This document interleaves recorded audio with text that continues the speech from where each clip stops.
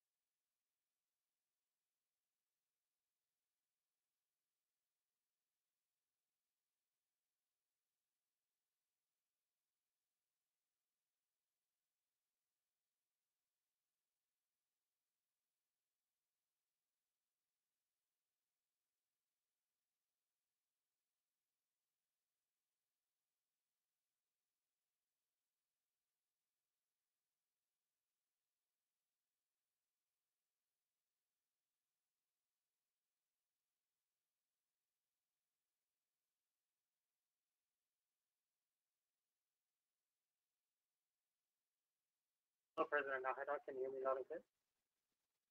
Who's the other one? Yes, sir, I can. Thank you. Thank you, ma'am. Sorry, I had trouble getting connected. Do we have a quorum on?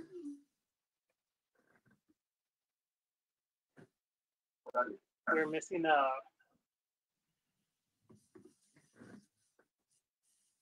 Cindy, I think we're only missing Mr. Garcia and Mr. Gondara. I know Mr. Morales is trying to get on now, and Mr. Gonda let me know that he was going to be a little late.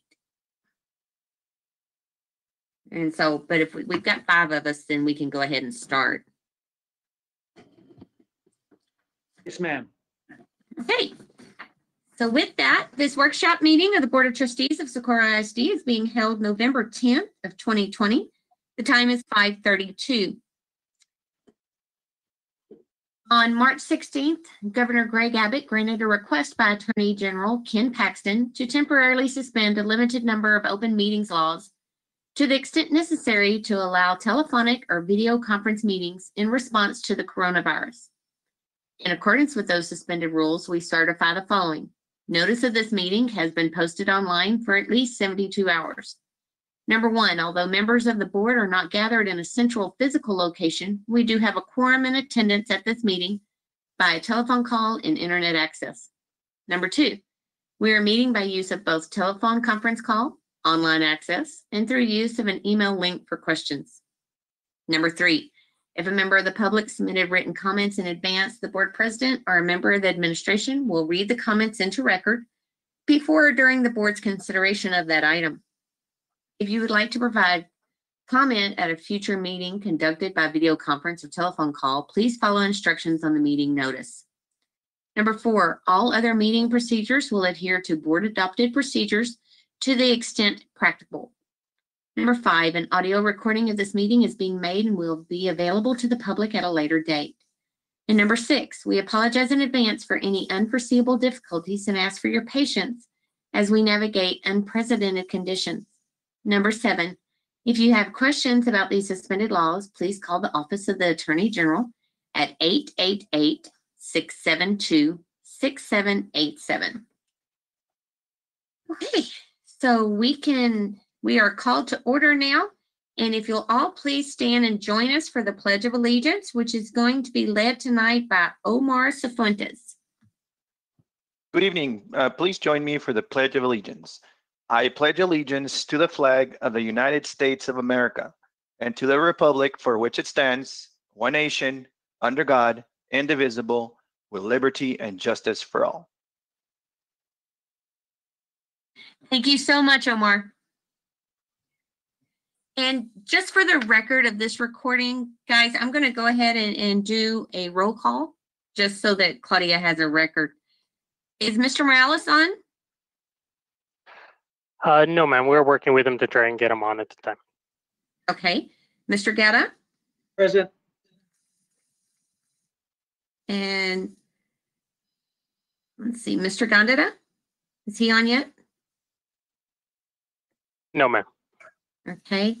Mr. Garcia is not either, right? No, ma'am. He is not in yet. Okay. Mr. Mena? Present. And Ms. Rodriguez? Present. Okay. We do have a quorum in attendance, so we can go ahead and get started. Our only item this night is number 2, Board Workshop, A, Socorro ISD Health Plan. Mr. Carmona, the floor is yours. Good evening, Board President Nájera, Dr. Espinosa, and members of the board. My name is Mario Carmona, Director of Employee Benefits and Risk Management. Today, Mr. Gary Heisel and I are here to present information related to the health plan projections for fiscal year 21-2022. I'm hoping that everyone has a copy of the presentation, which I'll be making reference to. The following presentation summarizes data reviewed by our insurance consultant, Gallagher. It includes information such as plan history, projection assumptions, renewal workup, areas to impact plan, and possible next steps to mitigate costs. Now, moving on to slide 3 and 4, or it would be page number 6 and 7 of the board handout. These 2 slides can be used as a reference when compared to the summary of plan changes. Slide number 3 includes current plan designs, and slide number 4 includes current rates. Any changes and/or recommendations will need to be made before our next annual benefits open enrollment period, which typically takes place during the month of April. This would be for the following plan year, which becomes effective as of July 1st, 2021. At this point, I will turn it over to Mr. Gary Heisel so he can continue the presentation. Hopefully everyone can hear me. I'm Gary Heisel. As Mario said, I work for Gallagher, and we are the consultant for the district. And we have put together a presentation for people to review, to go over, the plan for the following fiscal year, July 2021 to June of 2022. We have some information talking about what we think is going to be happening next year. We have some ideas on ways to potentially mitigate some of the costs, and then some options to consider as we go forward throughout our discussion. So if we go then to slide 5 of the presentation, on the top of the slide shows plan history. We have here, we just wanted to kind of level set everybody as to what has happened so far over the past couple of years. So in July of 2018, the district decided to make no changes to either the plans or the various carriers or the rates, whether district rates or employee rates. The following year, July of 19, there were some discussions in trying to help with some of the costs. Or there are two plans, the Premier Plan. Well, on the Premier Plan, the basic plan, there was an increase in the deductible. The Premier Plan deductible went up by $150 for single and $300 for family.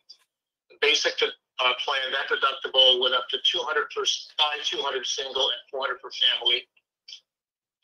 In an interest to help with costs, the district decided to implement express scripts for the pharmacy vendor on July 1 of 19. Initially, during that time, the entire medical plan went out to bid, and the decision was to stay with the current administrator, who is Cigna. And also, there were some increases to employee contributions, relatively small for that particular year. In July of 2020, so the plan year that we are in currently, the decision was made to have, again, no changes to the rates or the plans or the carriers. Okay, if we go to the following page on page 6, what we wanted to do here was go through a little bit of some of the history, some of the financials on the history. And so what we have here is we've shown currently with the district, there are 4 plans. There's the Premier Plan we've spoken about before. There's the basic plan. There's the HSA, which is a high deductible plan. And then there's an mini plan that's really more for opt-outs. So for the first year that we looked at, from July of 18 through June of 19, the budget was about $48.4 million. It's on the far right-hand side. What actually occurred was about $53.1 million. So the plan was in a deficit for that year of about $4.6 million. As you can see with that plan, with that particular year, the Premier plan was obviously the big driver on that. That plan was almost $9 million in a deficit. For July of 19, you may recall that there were some plan changes and also some contribution increases for employees. I believe actually the district may have changed a little bit. So for that particular year, the budget was $50 million, 50.4. What actually happened was $56 million. So it was in a deficit of $6.1 million. Again, the Premier plan is really the driving force through all of this. For this particular plan year, we, at least as of this moment, we should be getting claims in soon for the month of October, but we have information for the months of July, August, and September, so that's 3 months. So for this first 3 months, the budget is about $12.6 million. That's going to, if you went out, projected that for the year, that's around a $50 million number again. What's actually happening is $14.8 million. And it's, so far for the first 3 months, it's lost, the deficit is $2.1 million. Again, the Premier plan is driving that. Basic plan, a slight negative, but I think that will turn around as the year progresses. If you project forward, I'm going to really use kind of round numbers in my head. For this particular year, the budget is going to be around $50 million again, but the actuals look like they're going to be closer to, say, $59 or $60 million. We would project this year the district could lose between 8, 9, possibly even $10 million. Project all the way forward through to June of 2021. Okay, so for the following page, we did what we call a projection. We said, what do we believe the plan is going to need from a cost perspective for the next plan year of July 1st of 2021? So when we do this, we looked at, for an employer of the size of Socorro, we look at the last, what we call the last 12 months of claims. So that's claims from October of last year to September of this year. Administrative fee, this is what Cigna is charging. We assume a 3% increase to that. The stop loss, that is coverage for large claims, both individual and total. Typically, we see that number going up roughly 20% on the individual level, claims for an individual, and 5% on the stop loss. Generally, we try to bid this out every year so we can get lower than that. But I think for the sake of this exercise and trying to do a projection, we would rather project something here, even if it's a little high, just to be a little conservative in that regard. Trend, this is the expected, the expected cost increase of claims for both medical and pharmacy. And these are on an annual basis, so we can see on the medical side it's going up about 5.8%. This is based on what we see from different carriers and the book of business for Gallagher nationally. Pharmacy, that tends to go up a little bit higher. That's going up about 7.7% a year, and this is common throughout the industry and throughout the nation. Much of this is driven by specialty drugs, but also we're seeing pharmacy being more and more of a percentage of grand total medical claims. For this estimate, we've assumed what we call no migration between the plans. So whoever is in the Premier plan, for example, we're projecting they're going to stay in that Premier plan. Same with the basic and so forth. We assume with this that the current benefits, so the benefit designs, deductibles, and copays and so forth, all of that will also remain the same. And the last item is expected pharmacy rebates. So by moving to Express Scripts, the district does receive rebates on a quarterly basis, which is cash goes back into the plan. We have assumed that that will go into it. So we've included that in the overall cost. With all of this projecting forward, we are anticipating a needed rate action of 27.6%. What that is if you recall back a couple slides, when Mario had mentioned that, the employees pay a certain amount, and the district has a 575. With those numbers multiplied by the people in the particular plans, that's what we're comparing against. So that would be a 27%, 27.6% increase to those plans.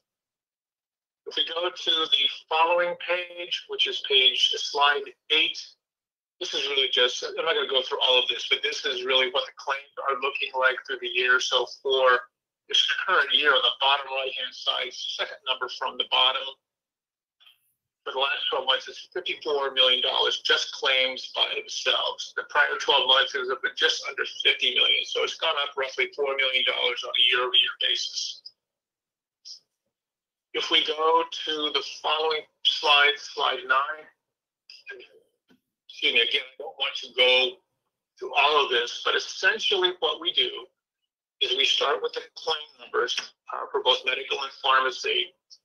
You can see on the left-hand side, there is a red number on the line for pharmacy rebates. That's whenever we talked about that. That is what we anticipate the district, for that, what we think the district is going to get for rebates. So it's about $2 million. And then additionally, we have shown claims over the specific deductible level. So those are claims over $400,000 per individual. So for this period of time from October through September, there's about $855,000 that we credited out because that would not be the responsibility of the district. We convert those numbers to a per employee number, claim value, that's 3 lines down, trend it forward, and you get at the very, very bottom, $903.75. That is what, on a per employee basis, what we expect the claims to be. On the right-hand side of the top, this is where you may recall we talked about administrative fees and stop-loss premiums going up by their respective percentages, 3% for the administration, 20% for the individual, and 5% for the aggregate. So that number on a per head basis goes from $72 to $81. So when you get down to the very, very bottom, budgeting rates. This is what the district contributes and what employees contribute. It's about $772. We believe next year the plan, if you were to fund it to exactly where we think it's going to be, it would need to be $985. That $985 is the sum of the 903 on the bottom left, 8182 you can see on the right-hand side about midway through the page. That's your 985. When you divide the two, it's 27.6%.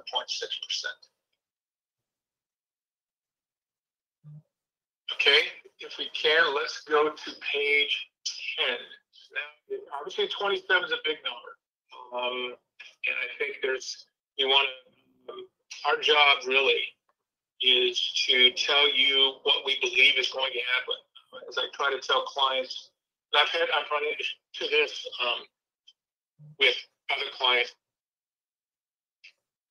What we believe we need to do, our job is to tell you what you need to hear, not necessarily what you want to hear. If I think the number's 27%, I don't want to tell you it's going to be 3%. I think that's unfair to all parties involved. So our job is to tell you what we think is going to happen. Now, there are ways to mitigate these costs and try to lower them. And here's a sample of some of the items that you can do. One, as that was done a couple of years ago, is you can increase deductibles, out-of-pocket levels, and co-pays for certain plans or all plans. You can also do what's called a narrow network. This is where you would have a plan, say for example, Providence, where if people want to go to that network, that's the only providers that you could go to, or you would get a better benefit level, whether it's a lower deductible or higher cost share by the plan for that. The reason we chose Providence is because when we looked at this information, the majority of your medical claims, I don't have it off the top of my head, but the majority of your medical claims did go to Providence. So again, that's an area to consider. That doesn't necessarily mean other networks could do something better, but again, I think for the sake of this exercise, we wanted to tell you that Providence is what we use as an example of what we can do to potentially save some money. And we can do it, obviously, is increase what the employees pay. That's always a hard discussion to get into, but then there's another way to be able to mitigate some of those costs. Another thing to do, if you wanted to, would be to bid the medical plan. I recall that was done a couple years ago, and the state would say no, which is fine. But what we're finding in the marketplace is, particularly in the world of COVID, is some of these carriers are really hungry and want to be able to be very, very aggressive. We've seen on a few instances in which some vendors or some payers are coming in quite aggressively on the pricing. So that would be one you consider. And what you can get with that is a variety of things. You can get deeper discounts. You can get even a wider network versus what you have today with Cigna. And you can also get an improved administrative cost that perhaps they'll charge a little bit less on the administrative fee than what is being charged today with Cigna. And then lastly, as I'm sure you could perceive, you could do a combination of the above. You could maybe change the plan and increase contributions. You could maybe go narrow network, maybe bid the plan. There's a bunch of mixing and matching you can do. But again, these are some ways that you could potentially help the plan from a financial perspective. Okay, we go to slide 11. This is where we're going to start to get a little bit more granular. So, one of the things we could do, as we talked about a few slides ago, was the Premier Plan. The Premier Plan is really the plan that is losing the money for the district. All the other plans are actually doing quite well. And so it might be some consideration to make some adjustments to the plan, potentially even eliminate that particular plan. We've gone to Cigna for some pricing decrements, and we do have some decrements for changes to the Premier and the Basic plan. We decided not to go to get any decrements for the HSA plan, because that plan is running so well. We really want people to be in that plan. It's performing well, and we want to continue that. So with that, we've asked for increased deductibles, out of pockets, even emergency room, and lower the co-insurance. Last time actually we talked a little bit about putting a specialty drug copay. That's not a big item, but it is something to consider because right now you do not have that. Number 3 that we did talk about is potentially removing the Premier plan. Could help the financials. There's some trade-offs for that, but that would be something to consider. And then finally, as we spoke on earlier, is you could increase employee contributions to direct more into the plan for that. So up to this point, are there any questions before we start diving into a little bit more detail? Yes, President Nahara, I do have a question. Yes, sir, Dr. Espinosa. Yes, a question. So you mentioned the Premier plan is, it's a concern as far as it losing money. My question is this: about what do we probably won't know the answer to this question right now, but about what percentage of our employees are on the Premier plan? I do know that. So let's see, where is that? Mario, I don't know if you can go back to any slides, but on slide 4. Page 7, Dr. Espinosa. Page 7? Very good. Good. So 3 more. Okay, very good. So it says current rates at the top monthly. So on the second column of that, what we've shown there is the enrollment for each of the plans. So currently, the district has 5,463 employees, of which almost 1,700 are in the Premier plan. So doing a little math on my head, that's roughly 25%. What slide are you on again? Because I thought on my 7. It's slide slide 4. I think it's page 7 of your exhibits. correct. So it's slide number 4. Okay, I'm on slide 4 now. Okay. So you said, okay, there's about 1,691 then. 1691. That's correct. That's who's in the Premier plan. The bulk of the people, as you can see, are in the Basic plan. Right. There are Okay. a small number of people in the HSA plan, and then the alternate med, which is the indemnity plan. Those are basically opt-outs. Okay. Okay. Okay. Any other questions we have before we start diving into a little more of the detail?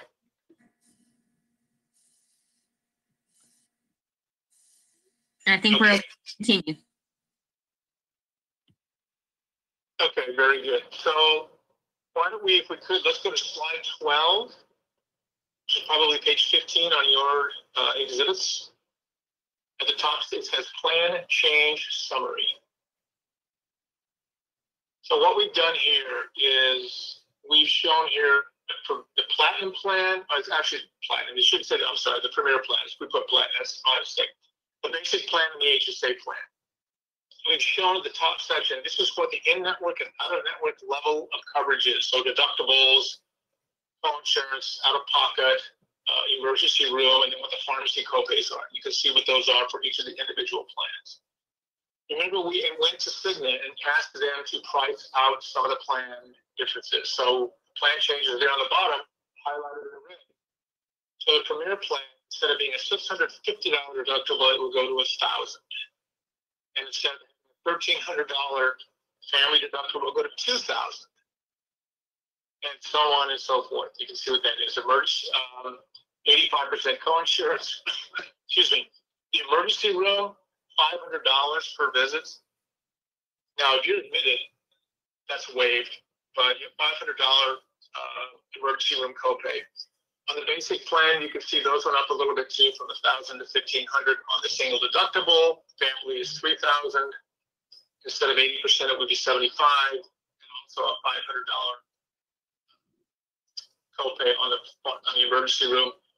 Pharmacy for both of those plans. You can see on the right, there's this fourth level says $150. That would be the specialty copay. So if you were to get a specialty med, it would be today you'd pay $80. That would go to $150. Now, there are very few people, typically on the specialties, there's only like 4 to 5% of the membership take any specialty, and even that is high. But again, it would be a higher copay than what they would be paying today. On the HSA plan, as you can see, we have proposed no changes for any of those benefits. If we go to slide 13, this is really the same thing, but you can see kind of what the plans are side by side. We've highlighted in yellow those particular changes that we spoke on. I don't need to go through all of those. I just wanted to show what those would look like. You wanted to look at it from a side-by-side basis, including copays, urgent care, specialists, inpatient, so on and so on and so on. Okay, if we could, let's go to slide 14. So here's where we're going to start getting into some of the changes and how much value they have or how much savings the district could get. So at the top, as we talked about, the budget is about $50.6 million today, of which the employees pay $12.9 million and the district pays $37.7 million. That's $575 per employee per month. Our needed budget, as we talked about earlier, is about $64 million. So there's about a $14 million deficit. If you decide to do nothing with that, then we project that the plan will be in a deficit of almost $14 million. So here are 4 different ways that we could get some or all of this money. So item number 1, we've shown this as far as what kind of plan changes would occur and what kind of employee contributions would need to occur and then the impact of that. So for example, on the first one, if you made no plan changes at all, so that today's plans stay the same, but you doubled what the employees pay. If you did that, then you need 64.6, as you can see in that. The savings from the from the plan changes is 0, because remember, there's no plan change. So you're still 13.9 million deficit. However, doubling the contributions, you would get $12.9 million in additional monies that you're not getting today. So the plan would be in a deficit of a little over $1 million. That's if you double the contributions for everybody. The second one would be, remember earlier we talked about plan changes. So those plan changes we saw in the highlighted in red a couple slides ago, or the ones the previous slide that were highlighted in yellow in the box. If you did that and did not change the contributions for employees, so employees pay the same as they do today, we think you would only need $61.1 million. So it's a $3.5 million savings, but the plan, instead of being about 13.9 million deficit, it would be about 10.4. That's if you just did those plan changes. If you did, if you got rid of the Premier plan, so this is there's a couple of things with this. If you got rid of the Premier plan, then essentially you would have the basic plan and the HSA plan. Those are the only two plans. From a contribution perspective, you would take what people pay on the Premier plan today, and that would be what they would pay for the basic plan. By doing that, we think you would need $56.6 million, of which you've created savings on the removal of the plan, of the Premier plan, of about $7.9 million. So claims would go down $7.9 million. And then the employee contribution increase, because remember, the basic people would be paying more. That's about another $4.9 million. So you'd be about $1 million in the hole. $1 million deficit through the end of the following plan year. And then lastly, the most extreme thing would be, one, remove the Premier plan as we spoke on. Two would be change that basic plan with increasing of deductibles and out-of-pockets and so forth that we looked at a few slides ago.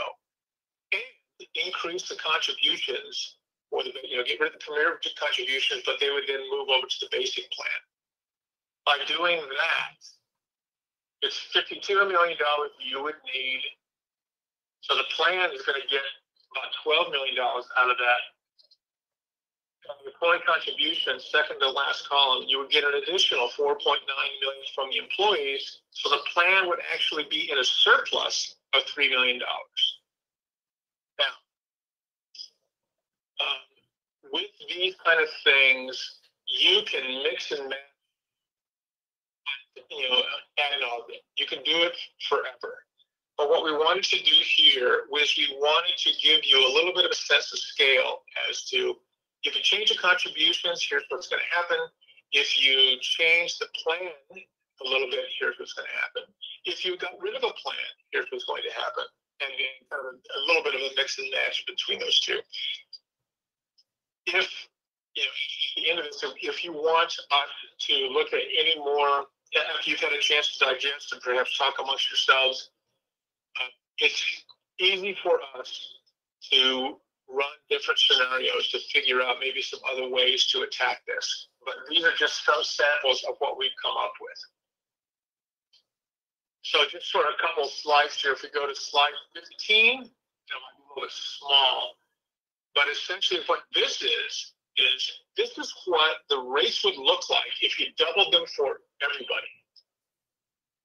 So on the left-hand side, those numbers are, you can see who's in the plan and then what the total rates are. And then on the right-hand side, right of that blue bar down the middle of the page, first column is what the currently employees pay.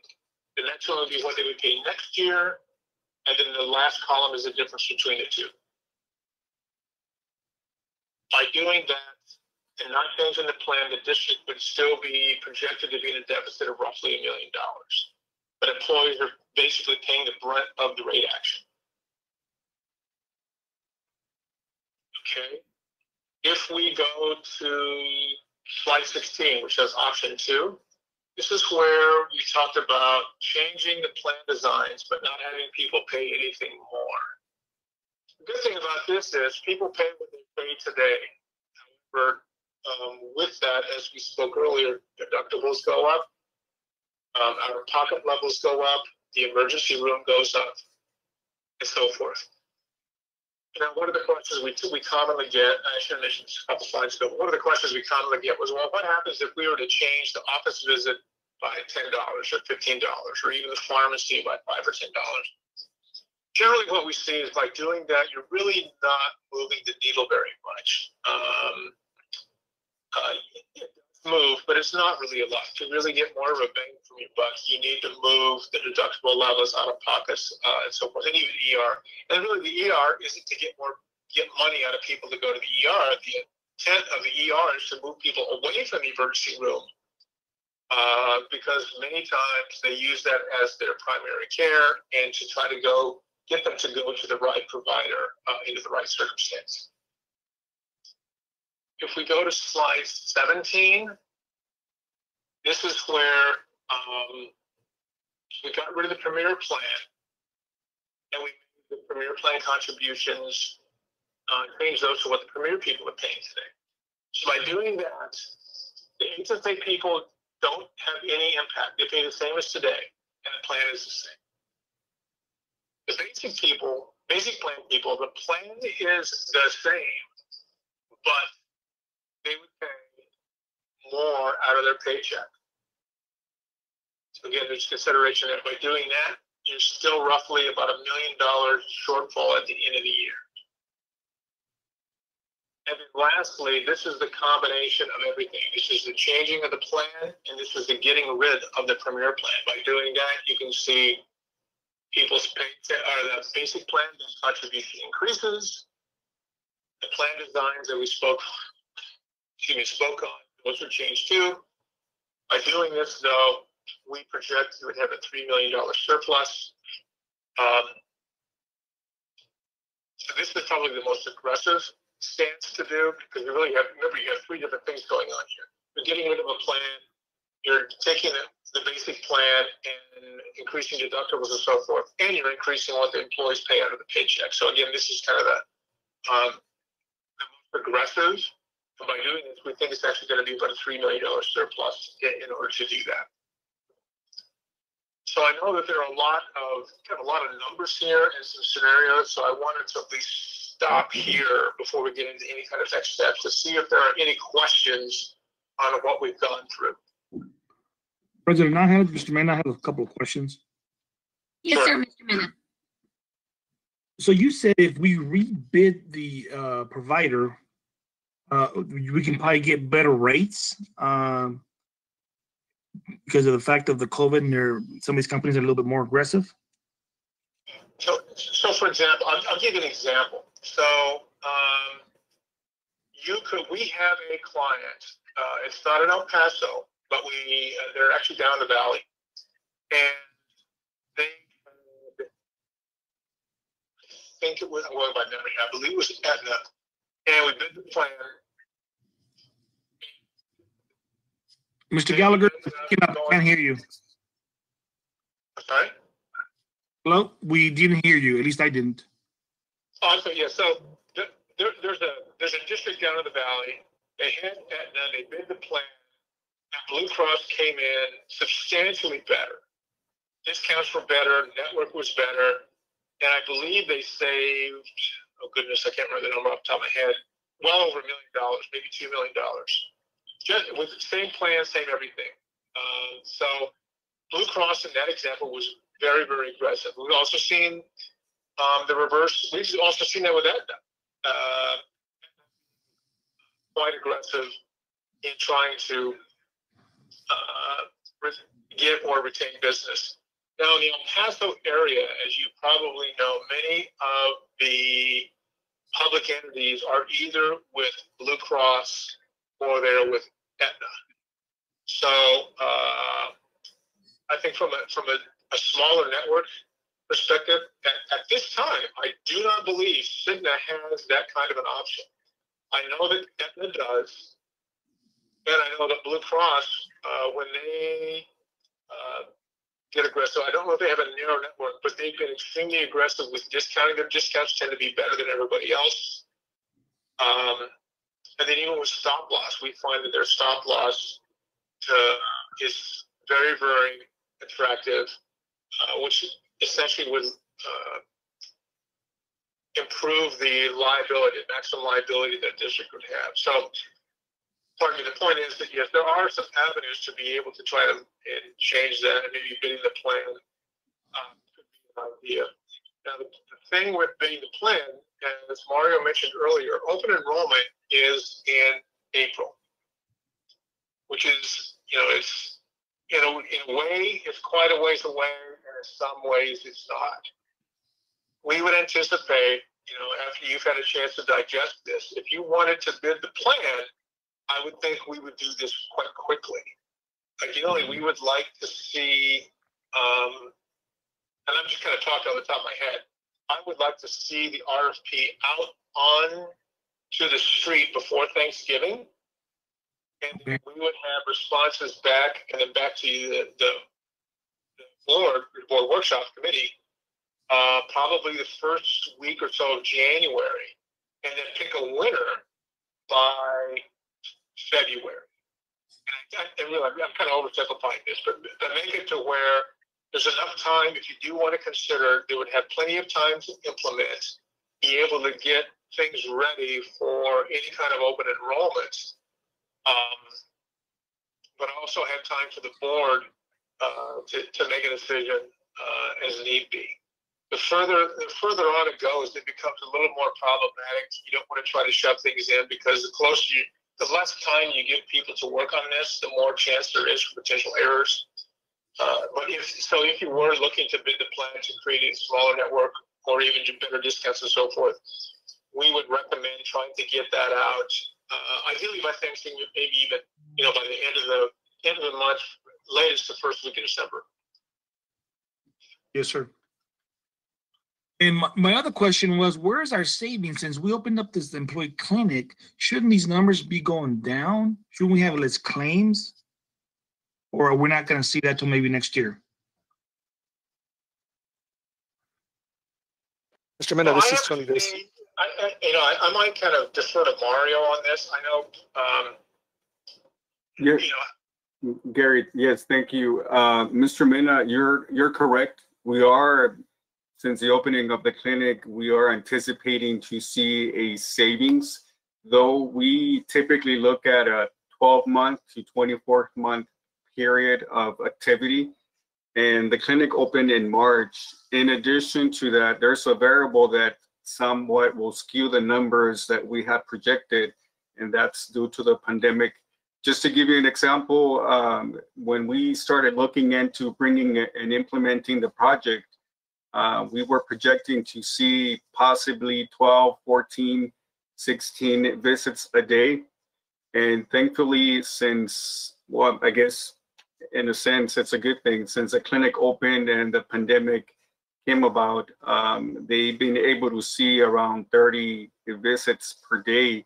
So, or patients, I should say, consultations. So there is been a significant number of visits coming through, but unfortunately, we don't have the amount of data that we would need to be able to make a projection in terms of the savings. Okay, thank you. Tony, was that you right now? I'm sorry. Yes, sir. Yes, sir. I was just going to say and kind of reiterate what Marty was talking about, and that is it'll take a little bit of time for us to generate those savings to kind of see the actual numbers in the financials for the healthcare fund. But I do have a question, and my question is, if the Premier plan is losing money, then what can we do to change that plan and make it successful, and perhaps leave the basic plan the same since it's not losing money, and perhaps couple that with providing a narrow network for hospitalization costs and hopefully reduce that? Because for us to change, I guess, bid out the plan, that would be a really quick turnaround. And I'm wondering if maybe these other avenues can save us a little bit of time and so forth. At least see if that's possible. So you're right. So the timing is pretty quick. I think we've all kind of spoken about that as far as getting it out and making sure things will get implemented in case there were kind of a change. As far as the Premier plan goes, the deductible right now for the Premier plan is $650. That is an extremely low number. Most of the districts that we have do not have deductibles below $1,000. So I think what we would suggest is, if you want to keep the Premier plan, I think it's a couple things. One, I definitely think you need to get the deductible at least up to $1,000, possibly even say $1,250. You need to increase increase the emergency room, increase the out-of-pocket. Here to change the plan to give the employees that more skin in the game. Secondly, because that plan is running so high, pardon me, I think the district should also consider to substantially increase what comes out of a person's paycheck for that. Because I think what can happen is the story that you can convey to members is say, look, this plan, the district is really hurting on this particular plan. Now, want to get rid of it, that's fine. But if you as a member, you want that plan, you want the lower deductibles and the richest benefits, that's fine. You're going to have to pay for it. And your payroll deductions are going to have to go up quite a bit in order to do that. Now, is it going to be able to get it to $13, $14 million? Probably not. But it may be able to get some of it. I think this is, again, where I spoke earlier about trying to do some, any scenarios, change the plan to X, increase contributions by Y, and see what that would look like, some additional options here. That's one way I can do it, because right now I don't think, even though there's only 25% of the people in there, it's high. There could be sick people, I get that, but fourth of your population is sick, generally we don't see that. And I'm just simply suggesting that, you're looking at about 60% of our employees are using the basic plan. And I don't see why they would have to. Yes, sir. I'm just simply saying is that there's a possibility that you have a majority of the employees, if you do changes to the premier plan and leave the basic, there's a possibility that a majority of the employees using the healthcare plan will not be impacted fiscally. Correct. And another thing too that we would like to see is more people going to the HSA plan. So as you can see, there's only like, I think it was 83 was the number that are in that plan out of 5,400. That's far less. That's only like 2%, less than 2% actually. So we would like to see more people go into that particular plan. Now, generally, in order to get people into an HSA type of plan, you have to, we found that the districts that have the most success in getting enrollment into the HSA plan have to give people some HSA money. A couple different ways you can do that. I've seen some where they give people an amount of money into an HSA per month, $50, $75, something like that. So over the course of a year, if it's $50 a month, so for 12 months, that's $600 a year. That would be a way that some people may want to do that. Second way I've seen it done is you give people a chunk of money at the beginning of the plan year, and that's it. So let's say, we have a client that if you're in the HSA plan, you have single coverage, you have $500 at the beginning of the plan. And more throughout the rest. That's fine, you can do that. Now the flip side of just doing that is health savings accounts, it's like a bank account. And it's your money. So if I was a district employee and you gave me $50 a month, okay, that's great. If I were to leave 3 months into the year, well, that $50 is mine, and I can take it with me. So just understand that that's how those particular plans work. And in order to get some of that in there, and some people into those particular plans, you may need to give some HSA money. And we can model out what that looks like. That's easy enough to do on our side. But just understand, this is what we find for the districts that have the most success putting people into the HSA plan. You need to give them a little bit of a carrot to do it.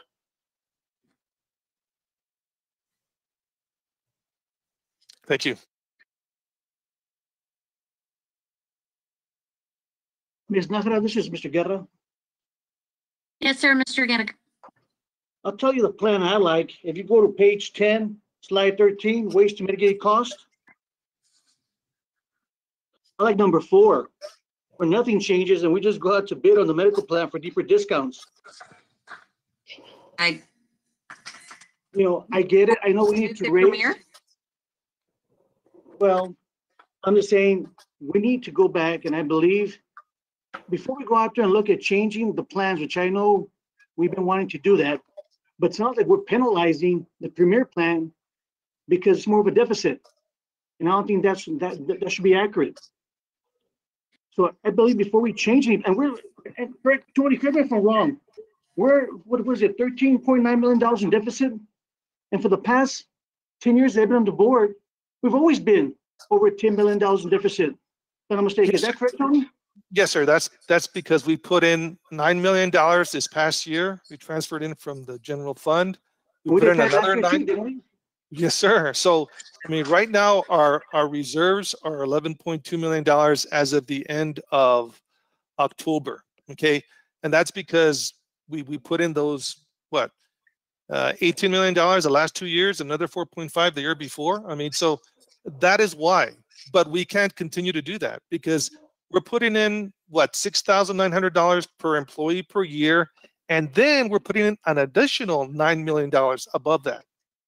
So we have to change the plan because we can't sustain it. So currently, it's a healthy fund balance. It's a healthy, I should say, net position, technically speaking. It has. So I mean, you're going to see that we ended up the fiscal year as of June 30th with about almost $14 million because of the infusions or the transfers we're bringing in. So right now, it's a healthy reserve, but we're going to have to start drawing down the amount of money that we put in over and above the $6,900 per employees that we put in during the year. Out of the 4 plans, Gary, which one is Gallagher coming back and highly recommending? If it were me,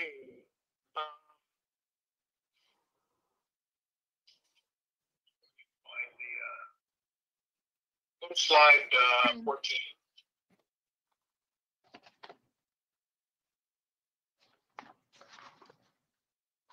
First thing, let me back up. First thing I would do, I would bid the plan.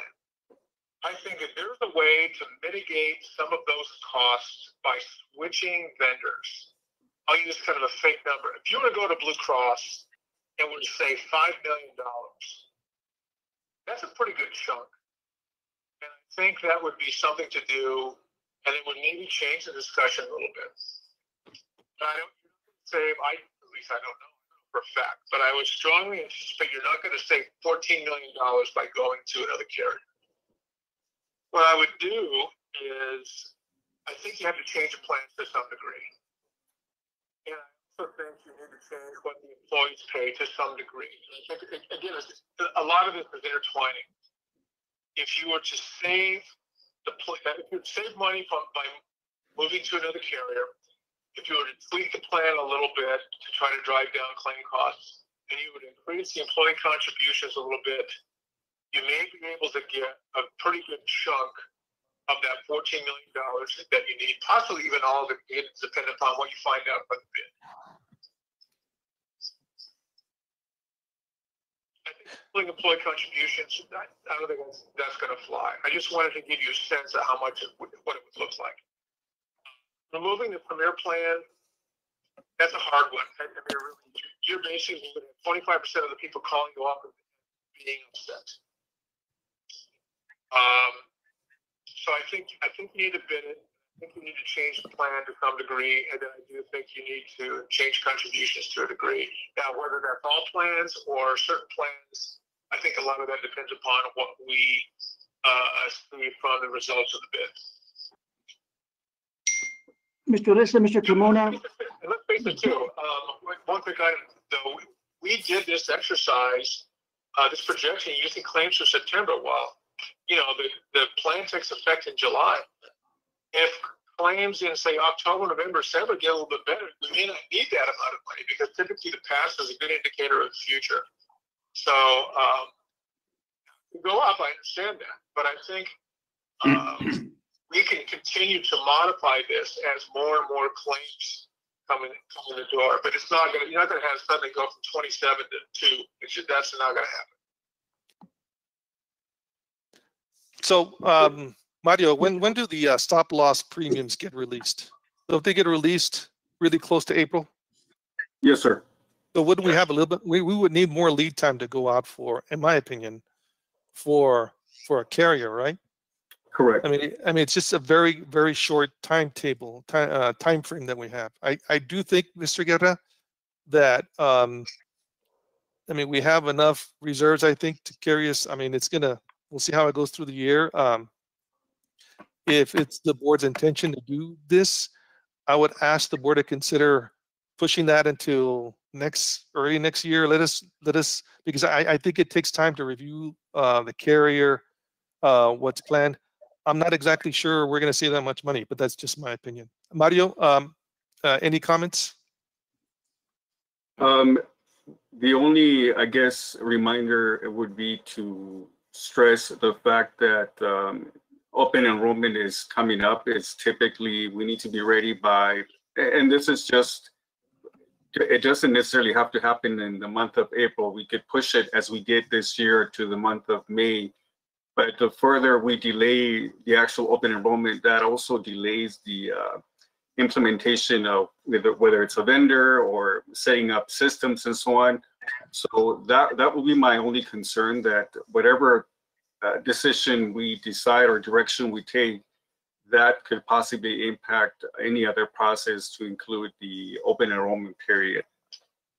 Mark, if I could jump in and give quick comments. I think one of the things that is confusing, and many can get confused by this, I think we want to be careful and understand that reviewing a medical carrier, Blue Cross or City of whoever, reviewing that is different than reviewing the stop loss protection.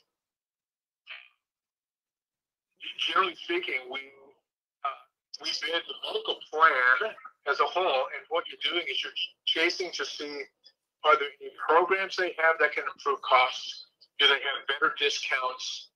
Network issues, those kinds of things are ways that you can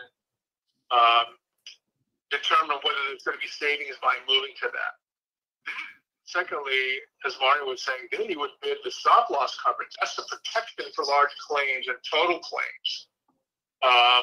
That usually occurs about 90 days prior to the effective date, so around April. And you generally make a decision on that, say, May, June is obviously the latest, but generally May. So try not to confuse the bidding of a medical plan covering the stop loss, large claim protection. I have a question, Ms. Nájera. Yes, sir, Mr. Mena. Yes, you mentioned something about the companies, these carriers are very aggressive right now because of the COVID. So if we bid it out, will we get a better rate than if we wait till next year? And the other thing is, if we wait till next year, we may be in a different situation. That's my concern. Now, if we don't like what they tell us, we can always stay with the same carrier. So, yes, we are seeing some of the marketplace being very aggressive. What they tend to do is to try to show what the savings would be, whether, allowances or discounting and so forth, to try to get you to go over to them, that's fine. That's good. That's really what we want. Waiting to next year, you can absolutely do that. Now, will this aggressive stance be the same as it is next year? That's really hard to say. If I could predict what's going to happen next year with certainty, man, I wouldn't be doing what I'm doing. I'd be doing something else. But I think, all these carriers, they want business. I get it. Sometimes they're more aggressive than other times. And right now, as I was saying, we're seeing some of the vendors be pretty aggressive, more than I've seen in few years trying to make sure to get business. And again, I think some of it's because of COVID, because not many employers are moving or even considering moving. And everybody still has their goals that they need to make. So they're trying to pull out all the stops, if you will, to try to write business. Ms. Nájera, this is Rudy Campoya, if I may. Yes, sir, Mr. Campoya. I just wanted to just notify the board that what we were trying to do today is kind of like let you all know, the options that we have to try to save money. However, in my opinion, I am with Mr. Reza as far as going out for bid to replace Cigna. I don't think we have the time to do that. We do have to do something to try to save money. Due to the pandemic, that kind of throws a wrench at us. However, I strongly feel that the clinic is going to help us. So this year, I guess we're going to probably meet in the next month or so to come up with a plan and then present something to the board, either in January, latest February. As Mr. Carmona said, we do have to have some type of plan ready before open enrollment. However, I strongly feel that we should not go out for bid just yet and possibly hold off until next year. And I don't know if Mr. Reza agrees or disagrees with that. I just want to say that it's a really quick turnaround because we have to get the proposals ready. We have to send it out before Thanksgiving, which is the week after next. I do think we need to continue evaluating the plan. Perhaps there's possibilities. It's quick. Ms. Nájera, this is Mr. Guerra again. Yes, sir, Mr. Guerra. And these are tough decisions, but we don't want to make quick decisions. So I would like to see that possibly, and I believe for the past couple of years, Mr. Campoya and Mr. Carmona, when the four of us were on the board back then, we raised it up probably like $50, I believe, every year, I think it was. Is that correct? We had 3 phases. I don't remember the amount, Mr. Guerra, but we did it in 3 phases. We did a phase 1, phase 2, and phase 3, and I believe it was $40. Mr. Carmona can chime in, but that's what. And I believe it was something like that. And then when I'm looking at these options, these are drastic options. This is huge options. I don't like these options, but I understand we need to do it. But these are not baby steps. We're taking baby steps of $50 and $40. Now we're looking at removing the plan, raising the deductibles. And I get it. It's like we're trying to catch up. Why don't we just slow down? Let's go for rebid. And if we have to wait next year, we'll wait next year. Can we sustain, Tony, another year? Yes, sir. I don't believe that we can put in $9 million again. I think we would have to maybe cut that in half. Mr. Reza, it upsets me because we go through this every year and everything, and we would say, we can't do this, we can't do it, and we find a way to do something. So I'm looking at these options, and I don't like these 4 options because these are not baby steps. These are drastic decisions, and this is a lot of money. When we're looking at the $50, $40 the past couple of years, now we're looking at raising it a couple of $100. I don't like that one bit, but I get it. I know we need to raise it, but I'm saying let's take baby steps. Right now, it's not the right time to raise the insurance rates on individuals. Yes, sir. Perhaps we could look at something a lot smaller. And again, it would be up to the board whether they want to accept it or not. We're going to continue to provide a transfer in to the healthcare fund. I'm simply saying is that I don't know if it could be 9 million this year. We might have to cut it in half and put in 4 million to keep it sound while the board looks at what a recommendation, and the board says, no, let's wait, let's bid it out, and then we can do that. At least we have some time to be able to do that for the year after next. I agree, and if maybe you could put in our board package where we raised it a couple of years ago, so the rest we can see it again and say, hey, we only went $40 4 years ago or 5 years ago, and then we look at the drastic, then we could go back and maybe offset something. But if we're going $40 a year increments in 3 stages, and now we want to do this, guys, it don't make sense to me. Yes, sir.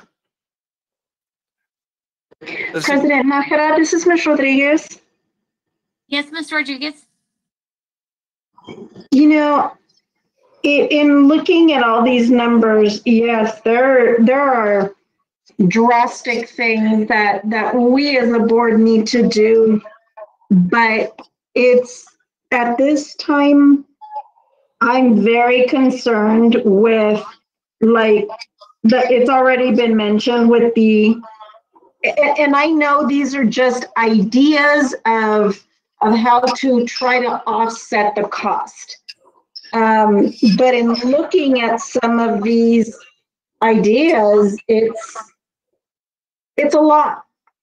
And I know one of the recommendations was to try to get more employees to go on into the HSA plan. Now, my thoughts behind that, is that good for our employees or is it good financially for the district? I would like to just put it out there to say, I understand we need to do what's financially sound for the district, but I'm not willing to consider something that is not going to be good for our employees and our staff. Secondly, in looking at a different carrier, again, I've seen some of the other plans, the other carriers, the other companies. Cigna's been very good to us and to our staff. So I know if we bid out, we may get a better plan, may get a better cost. But again, how is that going to affect our employees? Are they going to have to change doctors? Are they going to have to look at, other things? So in looking at some of the recommendations, some of the things we can consider, again, such drastic amounts out of pocket for employees, especially right now when we have employees that count on, for example, our bus drivers, they count on other routes that they can pick up. I don't know. I just think we really need to look at other options here.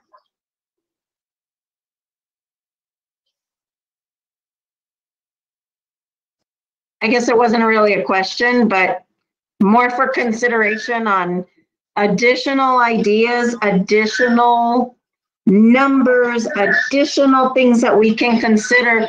Like Mr. Guerra was saying, can we look at increments, not so it's not such a huge burden. It would help the district some way, but it would also not put the complete burden on our employees.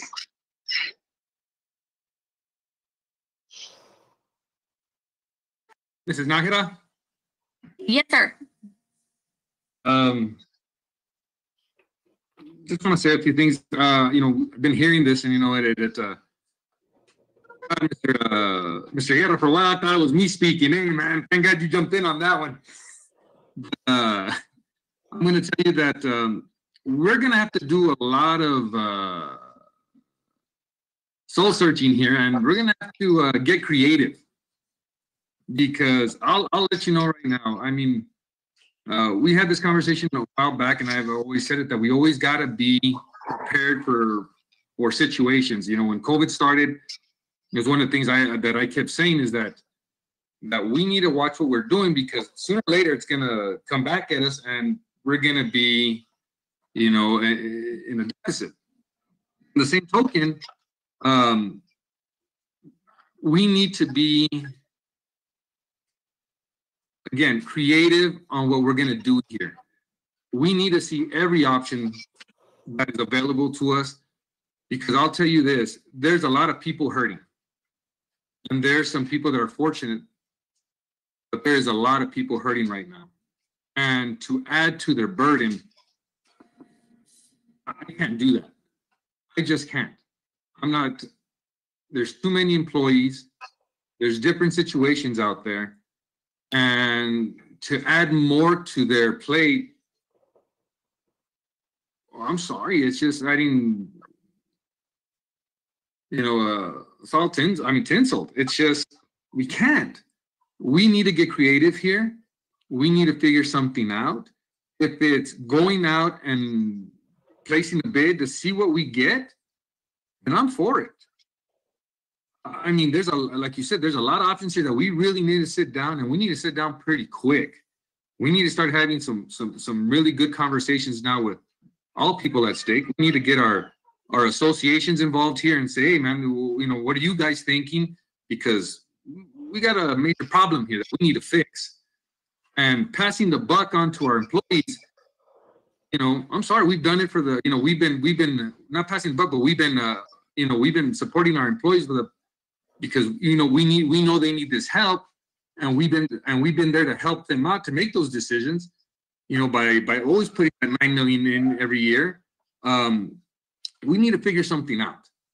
We need to figure something out. We need to get our heads together here, and like I said, sit down and have a couple of meetings real quick and figure it out on which way we need to go, which is going to best benefit the district and its employees. What we need to do is pretty quick. So I can tell you one other quick item here. Thanks for that. I can tell you that for January of 21, we were working, pardon me, with actually one of your neighbors, Isleta, and they ended up going into what's called an accountable care organization, which really is a smaller network. They kind of did the narrow network thing, and they stayed with the same carrier. Saved some money. I can't remember the number. It was about $2 or $3 million, if I recall it. Don't quote me on that, but it was some amount of money. And they were able to keep benefits pretty good for the employees. Now, they had Aetna before. So I gotta say, that was a situation where they needed to make some changes, and they decided to go down more the network route. Now, the good thing for them was that, Aetna had that available. I'm not sure at this moment Cigna does. That's why I was talking earlier about, the network is fun, yet, and I understand timing is quick. You want to get some of the least disruption to people from a plan and contribution perspective. Even though it is pretty tight, you still could. I think you still have time to potentially bid the plan. And that is, for example, if you have the identical costs, identical contributions and plan designs today, but you have Blue Cross, for example, and you saved half of that money, would it be worth it? Those are the kinds of things that I think maybe you could, again, talk amongst yourselves, something to consider to try to minimize any kind of employee disruption from a design and paycheck perspective. Is it Nada, Mr. Mena again? Yes, sir, Mr. Mena. I believe that we should bid this plan and switch couriers, because we do need to take care of our employees. Especially through this pandemic, and it's not right now. It's not a good time to increase any fees due to the fact that people are already struggling. May have some of our employees that probably have a spouse that lost their job or etc., and they're struggling enough. They're struggling already. So I believe that we really need to take care of our employees, especially this year. And I know, Mr. Reza, you told me that you said that it's not a good time to search for a courier right now, for another carrier, but I think it is the best time right now because they're aggressive, and I think we'll get a better plan. That's just my opinion. Thank you. I know we went out 2 years ago and bid for a new plan, and we weren't happy with the coverage, and so we decided to stay with Cigna. Going back to what Mr. Rodriguez said, at this time, I hesitate to try to put our employees through a whole new plan change when they may have to go to a new doctor. It may cost them more. And yes, the bottom line is whatever we do, it's probably going to cost them some more because we're going to have to make some kind of changes. My concern with taking this out for bid is that timing is so short. I don't want to rush this. And in order to have it completed in plenty of time for open enrollment, for our employees to be able to look at this, it concerns me to rush it.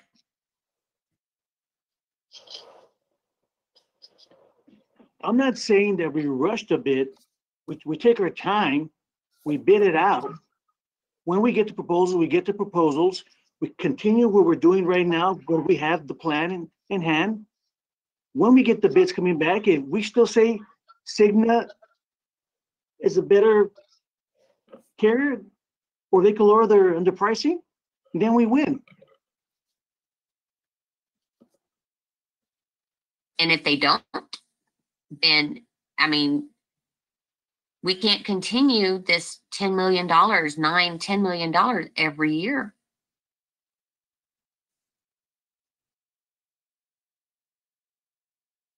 Mrs. Nakada, this is Tony Dessa. We really don't have to go with the lowest bidder all the time. If Cigna's just a little bit higher, we could continue with Cigna. But at least we're going out, taking care of employees and letting them know we're trying to find them some better pricing. You're right. 2 years ago, we had some obstacles and we changed, I believe it was with Tenant, if I'm not mistaken. And we had some issues. We stayed with Cigna. We Correct. were with Cigna and we stayed with Cigna because we preferred their coverage for our employees. And I'm sure Mr. Reza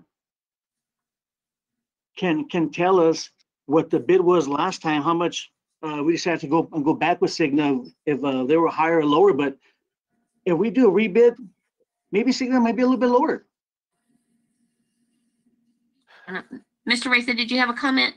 I was just going to suggest for the board's consideration is that allow us to look at what we can rebid right now. Perhaps we can just look at the hospitalizations and maybe break it down into certain pieces so it's not the overall package, and then we can see what we can bid as we go through the spring and see what we can incorporate into the plan for 21-22. And if we don't fit that time frame, we can continue looking to bid, and then maybe we can put it out for the year after that. I mean, I need to talk to Mr. Campoya, Mr. Carmona, and Mr. Garcia. And in the meantime, we can look at our plan again and see if maybe we can suggest incremental changes to the plan that we currently have and see if the board's amenable to that. And then we use the reserves that we have this year, along with the contribution that I talked about for this year, to help us to kind of like, I like to use this word as a bridge to kind of get us to the following year and see if we can present something to the board that the whole board would accept. Mr. Campoya, Mr. Carmona, any concerns with that proposal? I know I'm just bringing it up, but. No, sir. This is Mr. Campoya. I think that would probably work due to the timing that we have for open enrollment, which is coming up in April. But I think that we can possibly do things concurrently and go out for bid and then see what comes up, like Mr. Higuera is suggesting. But it wouldn't be for this coming year because we would have open enrollment in April, but we can look at it for the 21-22 school year. Was it 22? I have a question. 22-23. Yeah. Mr. Mena, you had a question? Yes, this is for 2020. I like that plan, but you said it's for the hospitalization. Did I hear that right? Only? Yes, sir. I mean, we could look at first a network. In other words, we can start with that first and see if there's any proposals to see if we can do a survey to see if our employees prefer one particular chain to another, and then we can go out for bids and see, okay, which one can get us the better deal. And if we can do that, perhaps we can tweak the plan, and then we can look at the other parts of our whole healthcare plan. In other words, go out for. Right. So you would do that right now, right? The hospitalization rebid? that's what I'd like to talk to Mr. Campoya, Mr. Carmona, and Mr. Garcia about. I think that's something we can do within the time frame for this upcoming year, and then in the spring, with the board's consideration, the board's approval, we can look at the other parts of our package and see if that would be amenable, not for next year, but the year after that. I like that. Personally, I like that plan. So Mr. Carmona, Mr. Campoya, any? Ms. Nahara? Yes, Mr. Morales. Yes, in listening to everything that was discussed, we've been discussing, one of the things I've noted here is that we've had to, I have to agree with what you said. You said that we still have that deficit. Tony, can you hear me? Tony Ressa? What exactly is that cost to the district? Exactly to the, I know it's in the 10 million maybe? So yes, sir. So this year we do have the fiscal year that just ended. We had about, without the transfer, was about almost like about 4.5 million. Right now, this year, we're already in the hole, 2.6 million. So it's kind of equate to that 6 million. So, but you know, we still have those reserves to cover us for the rest of the year. What are you projecting for the year? I mean, I know that somebody mentioned $10 million is basically when it's all said and done. Yes, sir. Can I study this and maybe provide you this information at our finance committee meeting on Monday? I'm not trying to, I'm sorry, I'm not trying to get a finite figure. I'm just trying to make a point. The fact of the matter is, when I and two other board members, Mr. Garcia and Mr. Mena, came aboard, the first thing we discussed was this benefit plan as far as insurance for our employees. It's the first thing we talked about. I really remember that almost 2 years ago. And one of the things we talked about was the cost to the district. Well, I'm proposing that we put a plan as a board to figure out what we can do to shave each year that deficit. It seems to me like we're spinning our wheels. 2 years ago, we were in the same boat. Here we are, 2 years, a year later, same, and we're still saying, well, we have to, be. And I understand, we have to be sympathetic and we have to be understanding with our employees, but we also have to take care of our district. I know Mr. Gandhi mentioned last early in the summer that because of funding the district, because of COVID, we could be in a deficit overall. We could be hurting. And if we don't take action now and put a plan together, I mean, I could say things, we can all say things. We have to actually sit down and put a plan together to where we can cut each year. So we're not sitting at the same place every year. And I think that's where we're missing the boat. I mean, we have 30 pages of all these different ideas and plans that we can, but I think we're missing the boat. I really believe that we have to plan ourselves how we're going to get this cost down. And I've worked in 4 different districts, and Socorro's got the best benefits for their employees. Nobody compared to anyone being El Paso, Canutillo, or Clint. And I'm telling you, we do. And if you those districts and try to get what we get for our employees, there's no comparison. They can't, and I mean that. We've got to start looking a little bit differently at it.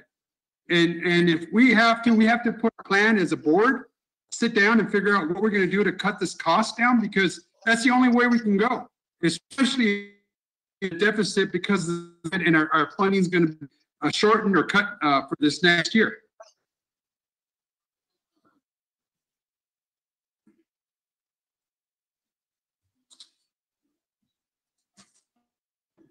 You've got a good point, Mr. Morales. Are there any other questions?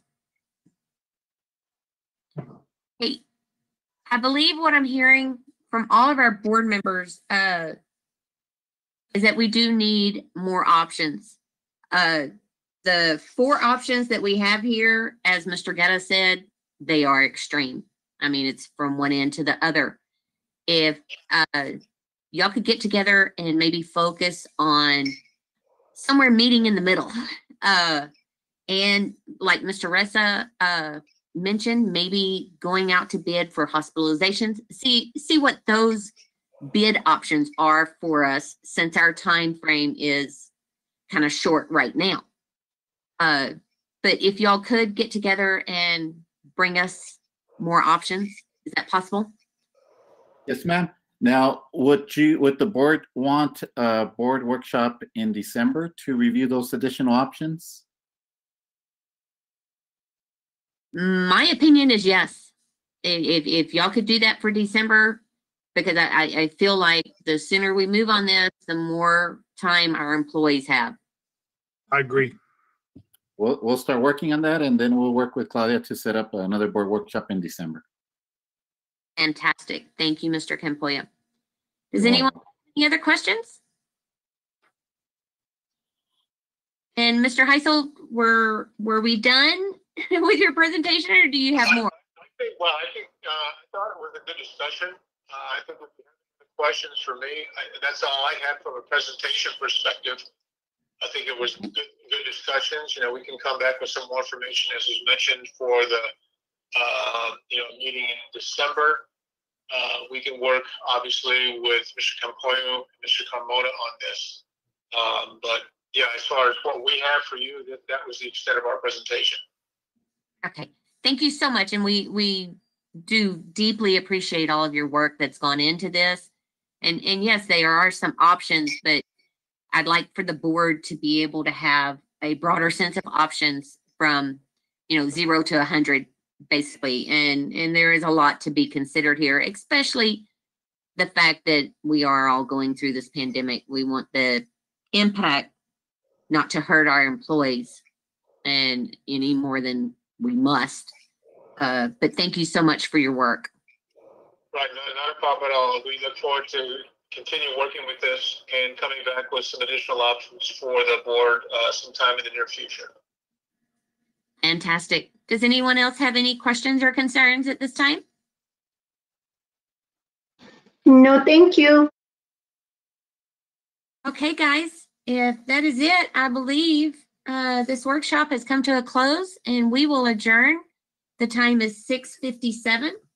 Thank you all so very much, and please stay safe. Thank you, everyone. Thank you very much. Bye.